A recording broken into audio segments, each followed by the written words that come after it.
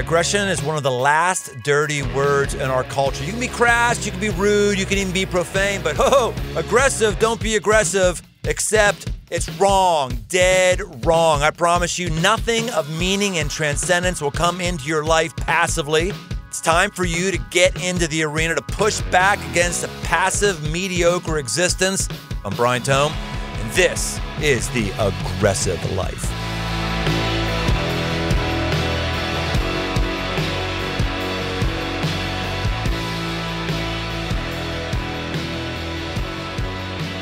Welcome to The Aggressive Life. I'm your host, Brian Tome, and today I'm going to have a very special guest. She's very special because she's a she.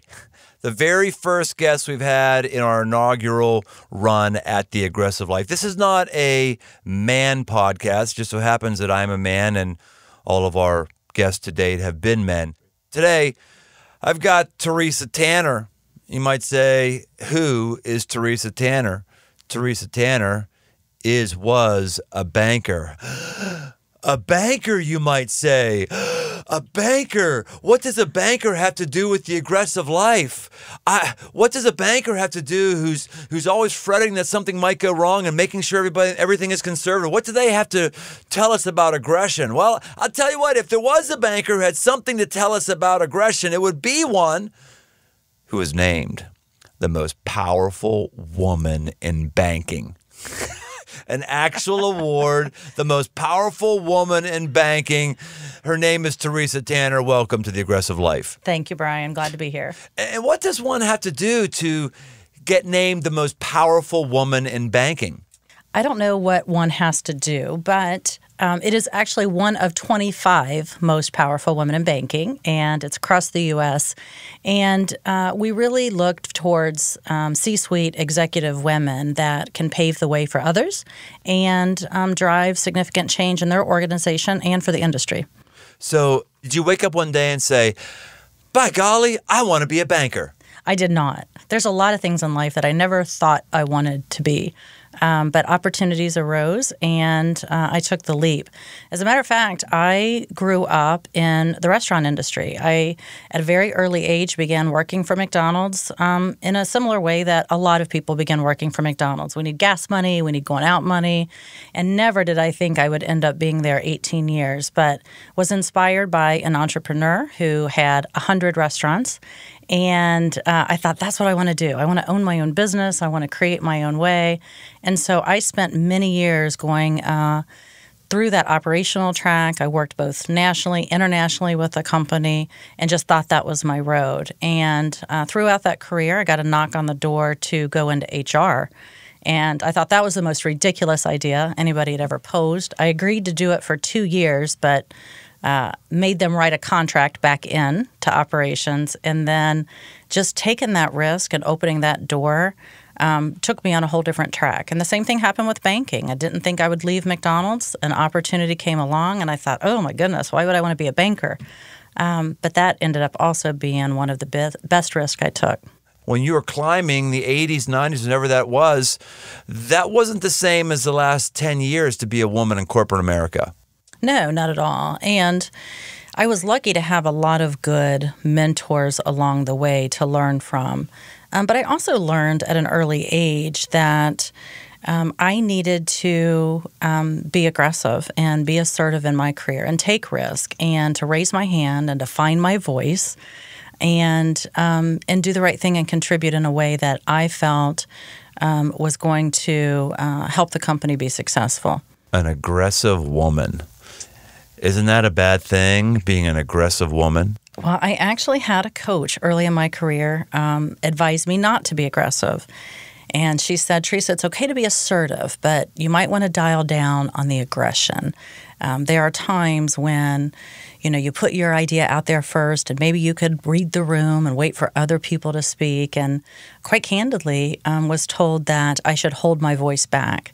And her input was that being assertive and making sure that your voice was heard, but do it in a very mild way, and maybe do it second and not first. that was advice that didn't resonate with me, quite frankly. And I have found that it is important to really be the first in line to carry the flag, especially when it's something you believe in and you know it's the right thing. To sit back and hold that back, I find irresponsible. You've accomplished a lot. You've done a lot. Was there a time in your life when you realized, I'm going to do a lot with my life? Was there a time in your life where you felt special, where you felt different? I will tell you, Brian, when I was very young, probably in my early 20s, I struggled with confidence and I struggled with finding my voice, and I had no idea what I had to offer. And I had a manager at the time, and he became a great mentor. And we were sitting and talking about my development, and he had asked me what I wanted to do. And at the time, my dreams were small. And he listened to it for a while, and then he leaned in and he looked at me and he said, Teresa, he said, I want to tell you what's going to happen one day. He said, one day you will be very well known. He said, even in this organization, we are a global organization, and people across this country will know your name, and they will know that you're contributing from a system-wide perspective. And he tells me this thing, and I remember trembling. I'm thinking, who's he talking to? And I'm looking around because surely that can't be me.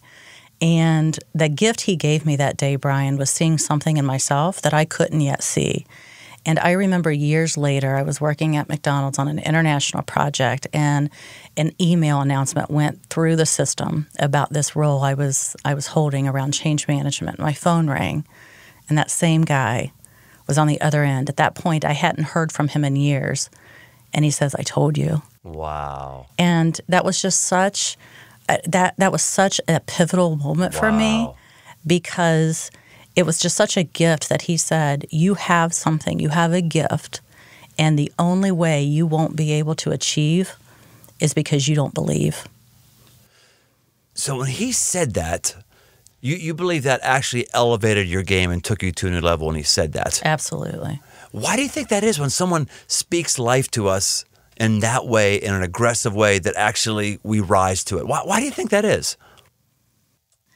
I think it gives us a window into something that we can't see. Yes. And it allows us to step outside of ourselves.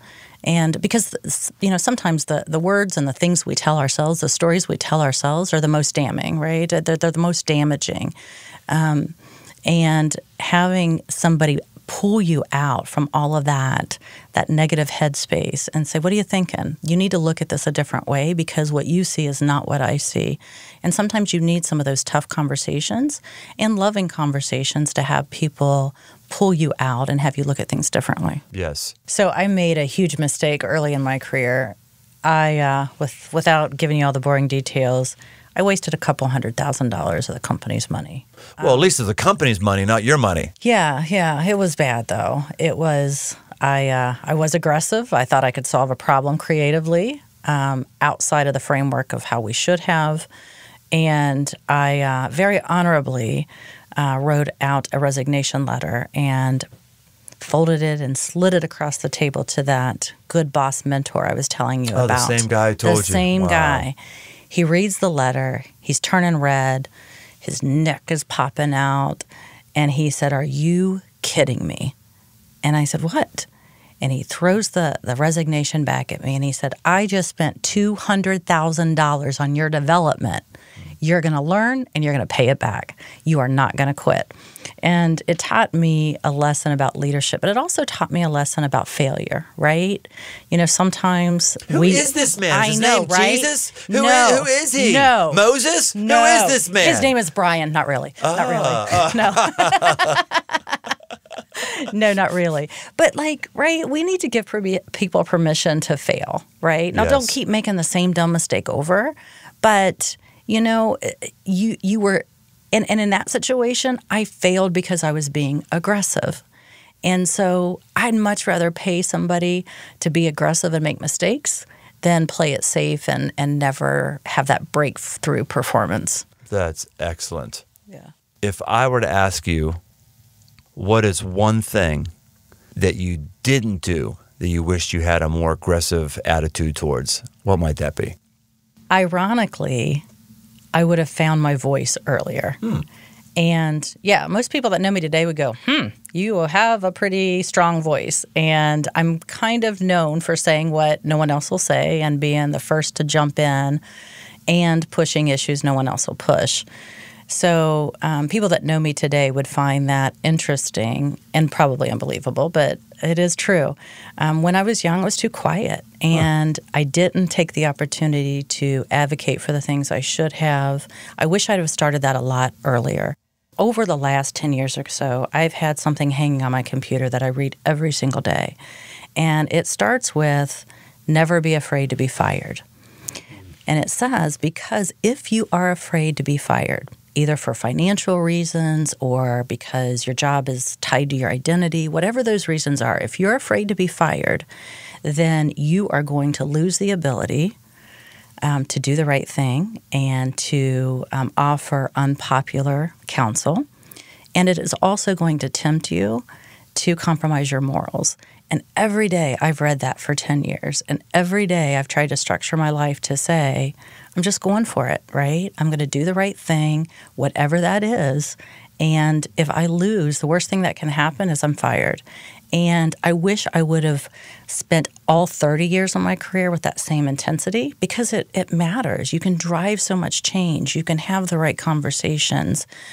You can shape a culture if you're willing to live that kind of aggressive life. Wow. So younger people who are in the business world right now, or the social sector, whatever sector they are, then go ahead, give your pep talk to them. How should they be thinking about work? How should they be going forward?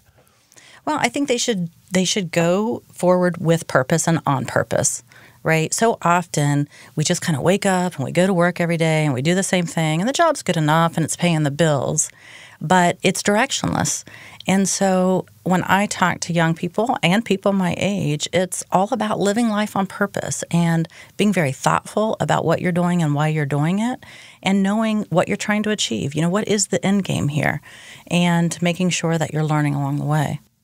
Okay, if we take this outside of work, the attitude of going for it, is that showing up in other places of your life? Well, I like to do reckless things, as my husband would say. Oh, you do? Like what? Tell us. What are those reckless things? You know, I've never found a roller coaster I didn't like. I love bungee jumping. Bungee jumping. I love to bungee jump. How many times you bungee jumped? I can't even count. So many times. I just did my first bungee jump a couple months ago. Isn't it fun? Yes, but I'm really bummed out by how I behaved. I got up to the place on the edge, the platform, the platform, and I was over a little body of water, and the guys they're dialing in how much I weigh and all that stuff, and the one that I was going to, and the guy said, "Okay, do you want to touch the water with the top of your head, not touch the water, go into your waist?" And I was like, go in my waist. He said, okay. So when you jump off, just make sure you've got your hands above your head or it'll really hurt. And I thought to myself, of course. This is like diving off a high dive, of course, right?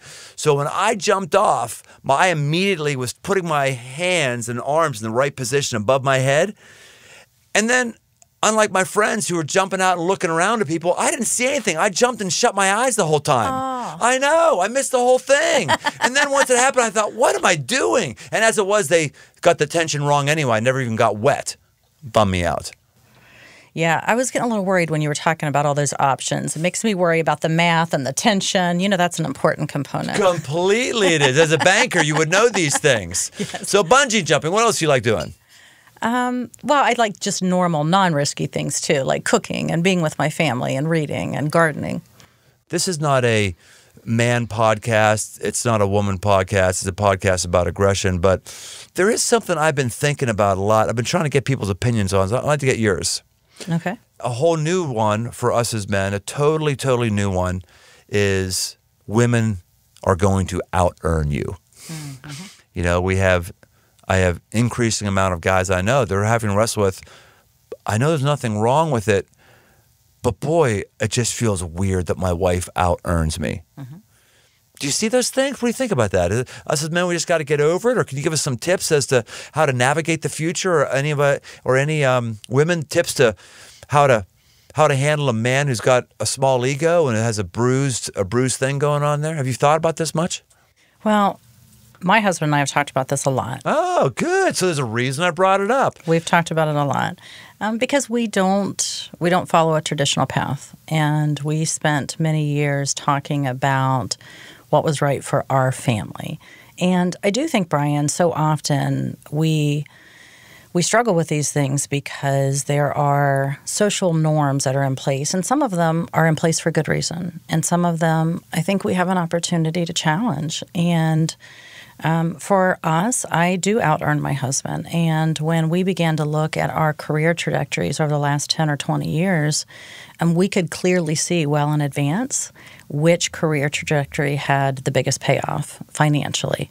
But that wasn't always the only consideration, of course, but we had to think about what was the right thing for our family. And as our kids were growing up, we saw a need to have a parent more actively involved. And, I think when you have little kids, you think, oh, when they get to be teenagers, it'll be easier. Well, they won't need as much supervision. And then you learn that they probably need more supervision. And so we began talking about how do we do this parenting thing together. And we made a conscious choice to have him step back and stay home while I doubled down on the career. And it was an uncomfortable decision for both of us at the time because you get the raised eyebrows. And, that's how long ago now? Oh, that was 10 years ago now. Wow, yeah. Right, so close to 10 years ago now. So you get, the raised eyebrows and what, he's not working and you're making more than him. And, but for us, that is the right answer. And it was the right answer. And he worked as hard as I did, very differently. And the measure of success isn't always in the paycheck or the title or the status. It is about both parents, both husband and wife, working very, very hard for the success of your family. And for us, that was defined differently than maybe most people define it.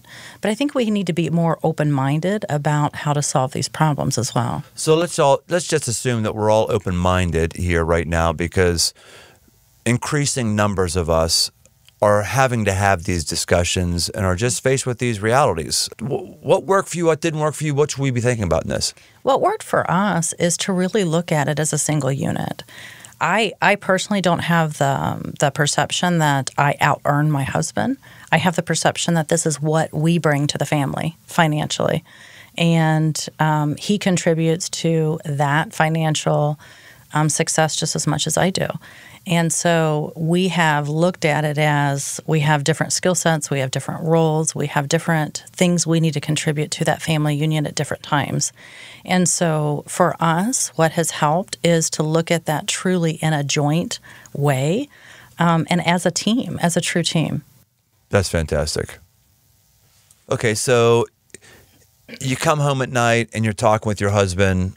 Like, what are the kind of things that you say to embrace that value or to pump him up? What are the kind of things that he says to embrace that value or to pump you up? Well, first of all, I'll start with him because he has always been my biggest cheerleader, my biggest source of support and strength. And he does not let his own personal ego get in the way of our family's success. And I've always appreciated that. And for me, I respect him so much for that because I don't think it's an easy thing for him to do. On the other hand, I have to also understand that he has some natural things that he needs to do. He needs to have dude friends. He needs to have dude time. He needs to have a farm and ride a tractor. So we got that. And now he does that. And so, 7 or 8 years ago, we bought a little hobby farm about an hour away, and he helps us grow crops for our family and takes care of that property. So it's also important to make sure that as we may have to wear different hats and contribute to the family differently, we also need to respect that there are basic needs that we have, and we have to figure out creative ways to let those needs be fulfilled. Boy, that's really interesting, Teresa, and really, really insightful. I'm going in the catalog in my mind of guys who I know who have taken the traditional stay-at-home parent role, which, by the way, you and your husband, very aggressive move. Very aggressive move to be thinking about this and to go after a different way. That's really, really, really cool. But as I just think about my own mental Rolodex of guys I know have done that, it's interesting that everyone I can think of right now has kind of a stereotypical manly hobby they throw themselves into. So you just mentioned one, right? Farming, tractoring. Right. I'm out working the land with my hands. That's right. I mean, seriously. And for the record, I am not allowed on the tractor. As no woman should. Come on now. I believe in equal treatment of the sexes until it comes to a woman sitting on a man's piece of machinery. I agree. That's... I better make sure I word that right. Okay, yes, I did. Yeah. Yes. All right. What's the name of this podcast again? Okay, but like I know guys who are like they're hardcore into guns as one example, like really, really into it. And I think his wife just goes along with it because it's a way for him to, I don't know, keep his virility in his own mind or something. Another one, hardcore into like motorcycles. I don't know. I don't even know. I can't even make a commentary on it. Just until you said that, I realized there's kind of a theme there. It's true. And the advice I give to other women who are considering this path is that, right? We have different needs, and it's awesome that we can flex our muscles and play different roles in the family. But it's also important that we each have the things that drive us and fulfill us and fill us. And for him, it is some of those manly things, and I'm glad that he gets an outlet to do it. I think what's important for a man is to feel like a man. And unfortunately, many guys don't know how to feel like a man. They take advantage of women, or they just buy a bunch of expensive toys and make themselves feel like they're out-earning or outspending somebody else. But guys, we have to feel manly. You can finger paint and be a man. You can drive a minivan and be a man. It's not about those external trappings. There's just something about internally, you have to feel like you're not sacrificing your soul. And for a lot of guys, if they are earning less, they might be tempted to feel that, but they got to be able to hang their hat on something else. Right. I'm adding value here, or I'm protecting Teresa this way because I want to protect her, or we can't just say to guys, I don't think, well, that's the way it is, just get over it. We've got to be aware that there's probably more emotional things that are going on. That sounds like you've been a whiz at. That's impressive. Well, but you also mentioned protection. And when I think about earning, I think about provision, right? And a husband providing for his family. And there are other ways that needs to happen than just financially. And so, having my husband as a great protector, and he is that, and having him as a provider of, other emotional needs and things like that is just as important to me as financial provision. Yeah, that's excellent. Yeah. Get to the C-suite, like hardly anybody gets the C-suite. Male, female, hardly anybody gets the C-suite in a Fortune 500 company, way up there. Like virtually nobody does that. And you're leaving it. You're leaving it. Why are you leaving it? What are you going to do? Well, I've been thinking about this for a long time. So I went away on my 50th birthday about a year ago, and I knew I was going to do this for many years. I told my husband in my early 40s, when I turn 50, I'm just going to take a pause. I'm going to go away all by myself. I'm not going to answer emails or phone, and I'm just going to kind of just evaluate where I'm at in life, and not just from a career, but relationally, a personal growth perspective. I'm just going to take stock, and I'm going to figure out, am I headed on all the right paths, and do I need to adjust? And I'm going to spend some time with God, and we're going to talk about it, and I'm going to come back with some conclusions. And my career was something that was on my mind. I loved my career, loved my job, loved the company. There's not anything noticeably wrong. But I also know that I do have a passion and a talent around pouring into people. And I do have a passion and a talent around creating new solutions to old problems. And I love that I've been able to use the corporate Big Co platform to do that. And it's a convenient platform, right? There's resources, there's influence, there's money that inherently comes with all of that. But I only get to do it a portion of the time. And I had a decision to make. Could I continue doing what I'm doing right now for another 15 years? It's very comfortable. And I could just settle in and keep doing that. Or I could kind of jump off that platform, if you will, and I could choose to create a different experience. And I'm not really known for settling in. So settling in did not feel like the right thing for me for the next 15 years. And so I'm going to go jump and do something completely different. And I'm going to wake up every day just focusing on those things. So you've jumped away from the bank. I have. Have you jumped into anything else yet? I am circling around things. You are? Okay. Right now. And there are a lot of interesting things that I had already thought about and some new ones being proposed. I have promised my husband and my family, though, that I'm going to take a little sabbatical. Good. And pour back into them right now. There's a lot of sacrifices that your family makes when you're doing a job like this. So I want to take some time to rest and to strengthen relationships, play a little, and then I'll get back at it. You have 2 kids. I do. Boys, girls, one of each, what? One of each. One of each. I hate to keep putting you in the woman box, but you are the first woman that we've had on the Aggressive. I got another one scheduled coming up. I just think the idea of femininity and aggressiveness is just really fresh. Is there anything you need to uniquely do for your daughter to set her up for success that you might not need to uniquely do for your son because he's still in a male-dominated culture? Is there anything you have to think of? Like, what I'm asking here is help moms and dads think about how best to set their daughters up for success. For daughters especially, I think it's so important to help build confidence and help them find voice because it's really easy to take a back seat and to believe that you're less than. And so really helping to empower young girls at an early age, I think, is very important. How would you do that? Again, allowing them to see the potential and the talent they have, allowing them to experiment, allowing them to be aggressive in their way. But also, also leaning into men and women are going to be aggressive in different ways.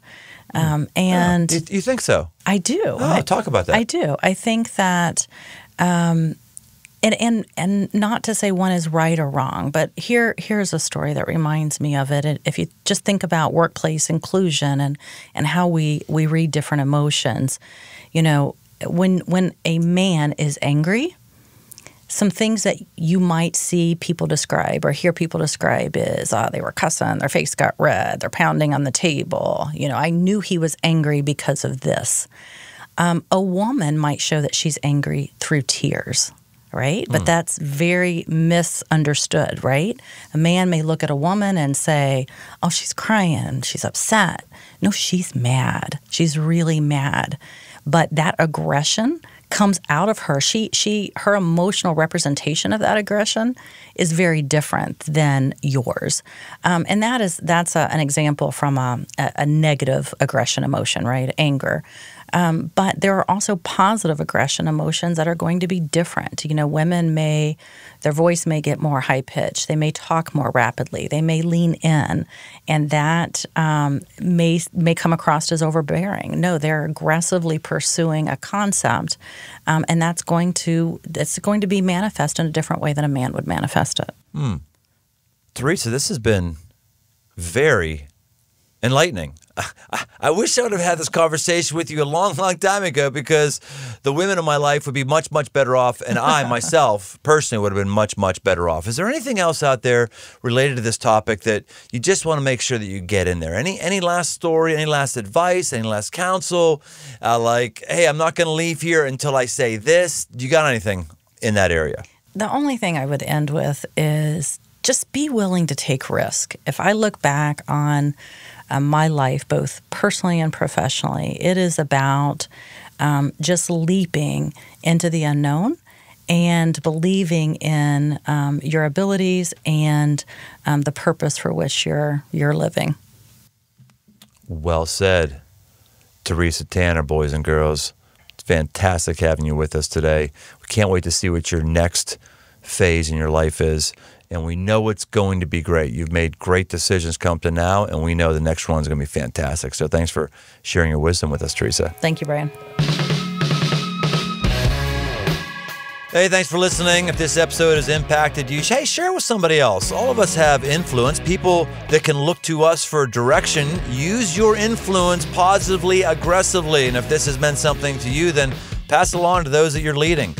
You can see more at briantome.com or search me on Instagram. Special thanks to the band Judges for our music. You can find more from them on Instagram at The Band Judges or at facebook.com/The Band Judges. The Aggressive Life with Brian Tome is a production of Crossroads Church, Cincinnati, Ohio.